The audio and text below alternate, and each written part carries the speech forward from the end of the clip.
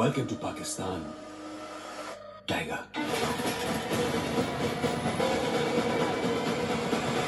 What a wonderful day! सुनाई दे रहा है मेरा नहीं हूं मैं।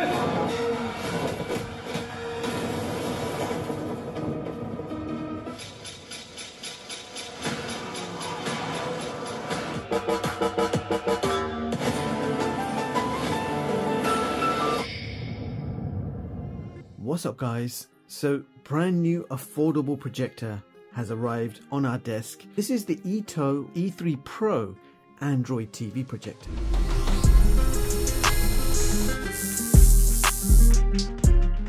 Now this projector is priced around $299, and for that low price you get a native Full HD resolution with HDR10.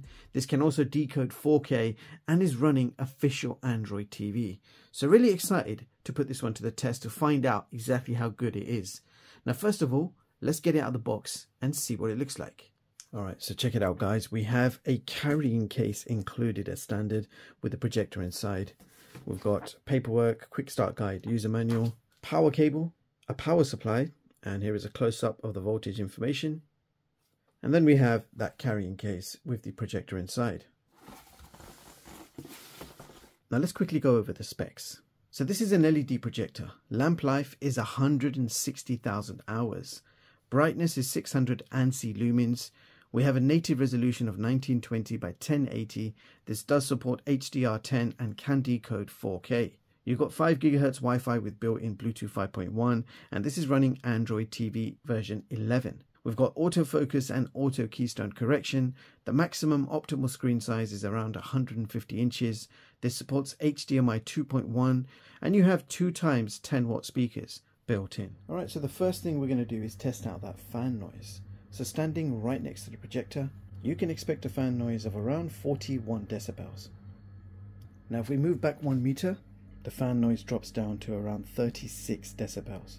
Alright, so the projector's all set up. We are around 2.5 meters away from the wall in front of us, and we're projecting just over 100 inches. Projection quality at this stage looks pretty good. This is, of course, Android TV OS version 11. Most of us will be familiar with this OS from the Nvidia Shield TV and the Xiaomi TV boxes. And Netflix, YouTube, and Amazon Prime Video all come pre-installed. We are, of course, going to test them a bit later to see if they actually work. Alright, so in YouTube, I want to quickly test out the voice search functions. So here we go. 4K video. Alright, here are some videos. Okay, so to do a voice search, you have to keep the mic button pressed. So let's start off with Costa Rica demo, and then we'll move on to some trailers, etc. And just to confirm, maximum streaming quality supported on YouTube is 4K 60, but we don't have an option for HDR.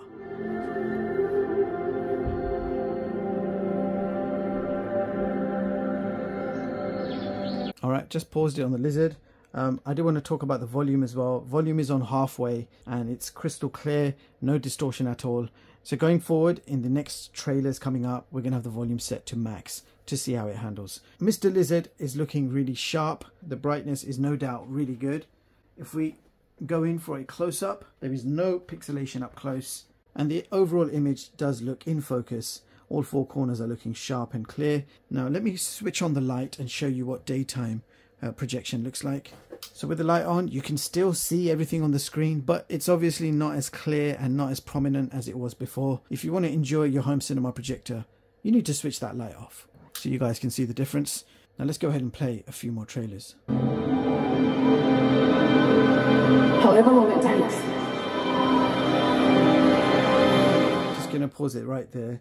The sound quality is loud. No distortion even at maximum volume. I'm going to go ahead and turn that volume down now because it's just not required in this room. I'm going to leave it halfway. Halfway is very reasonable. And let's go ahead and play a few more trailers. What a wonderful day! What?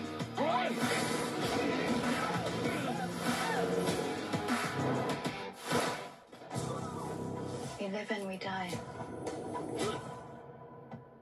We control nothing beyond that. Really? At least let me put my kid down.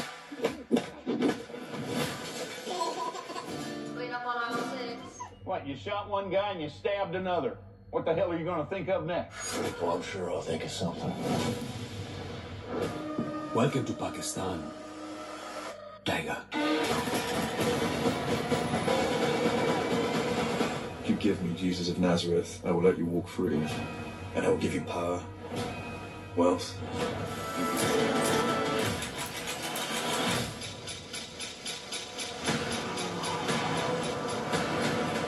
Papa. सुनाई दे रहा है बेरा नहीं हूं मैं।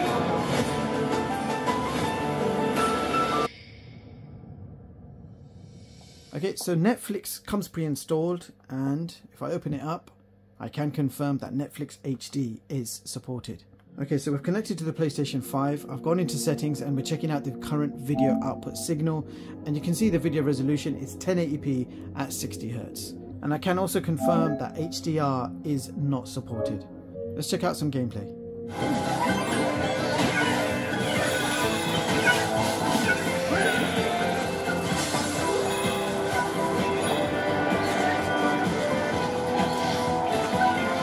Here we go. What are these fighters going to do?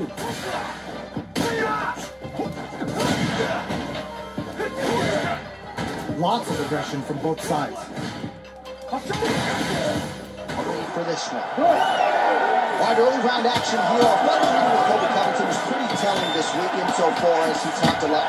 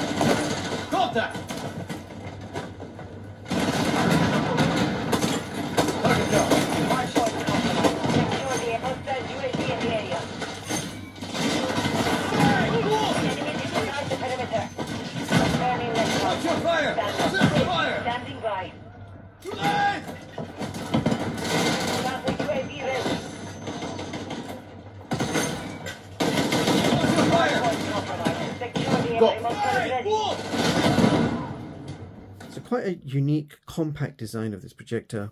On top you can see some navigational controls, power button and a back button.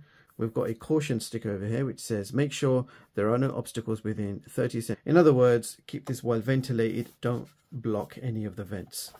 Now on the front you can see the lens, and there is no lens cover included. We've got a sensor here for your autofocus and auto keystone correction. On the sides we have nothing, so both sides there's nothing. On the back you've got all your ports, so we've got power socket, a full-size USB-A port for multimedia playback, we've got an HDMI port, infrared port, and we have a 3.5mm audio jack. Now over here it says TV, and there is an up arrow with a groove, so that should come off. Oh, interesting. So we've got a mini TV box already installed for you. I just wanted to disconnect this and get a closer look. Basically a small Android TV box. You got an adhesive on the back so that it actually sticks. Micro USB port on the side, and we got what looks like a micro HDMI port. You got your connections on both sides. Micro HDMI and your mini USB port on this side.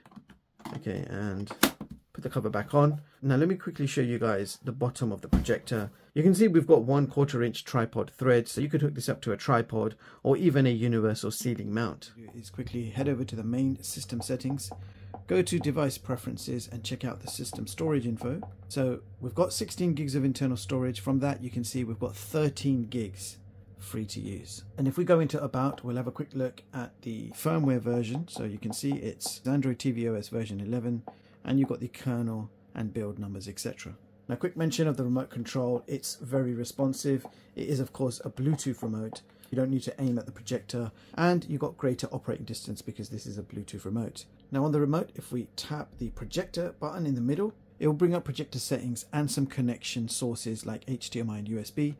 So if we open up the settings first of all and select projector settings, we've got zoom, so the image can be zoomed right down. So if you've got a small room and the wall is not big enough and the screen starts overlapping the ceiling, then you can shrink the image size. And of course we don't have that issue here, so we don't really need to shrink the image. We've got focus settings, so it's set on autofocus. So when you power on, it will automatically focus, or if you move the projector, it will automatically refocus.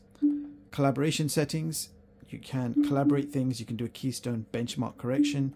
You've got 4-point correction as well, so if the automatic Keystone correction is not satisfactory, you can adjust things manually, and all 4 corners can be adjusted. And I do want to quickly show you the auto Keystone in action. So if we bring it towards the right, and the image has been corrected. So this projector has automatic Keystone correction, both horizontal or vertical. Next to projector settings, we have something called other settings. When you tap it, it gives you screensaver options. You can have a screensaver video. It will let you select a number of videos, and this is video with audio. You've got screensaver timeout, shutdown, 15, 30, 45, 60, all the way to 120 minutes. We've got language settings, and I'll quickly show you what languages we have. And I'll just skim through them, you guys can read. There are quite a few languages, guys. Okay, so that's all of them. Go back to the top. Then we've got restore factory settings, and under about, it just gives you the information on the system version and the system temperatures. So that was the main projector settings, but on the remote you will see a button on the left. If you tap that, you will see a menu appear from the left, and that will give you a few more options to play around with. So you've got image mode, where you've got some presets. So standard, and you can see it change in real time, soft, and personal. So you can actually fine tune things to your own personal preference. I think standard and light are pretty good. I'll leave it on light. Color temperature can also be adjusted from cold, normal, warm, and personal. And I'm going to leave it on normal. Sound mode, you have some presets, standard, music, movie, and again personal, so you can fine tune and customize. Aspect ratio is set to 16:9, and then you've got something called projector settings, which gives you a quick preset to zoom in and out, and you've got some manual controls for vertical and horizontal Keystone correction. So quite action packed there with the settings. Now let's head over to YouTube and play a bunch of trailers and see how this thing actually performs. So there you have it, guys. That was the ETOE E3 Pro, and here are my thoughts.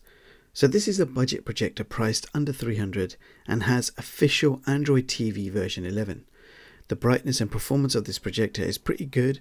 Internal speakers were also great quality, and the fan noise is on the lower side. The only letdown is the 4K decoding. PS5 supported 1080p without HDR and could not decode 4K with the PS5. Nevertheless, for the price, this is a pretty decent performing projector. Movies and games look great. PS5 games played very well with no noticeable latency issues. So to sum this one up, here is my top video projection chart for 2023, and I have ranked this at position 17 on this chart based on the projection features and the overall picture quality. Now, if you guys have any questions or if there's anything specific you want me to test, then do let me know in the comments. Meanwhile, thank you so much for watching, and I'll catch you all in the next one. Peace.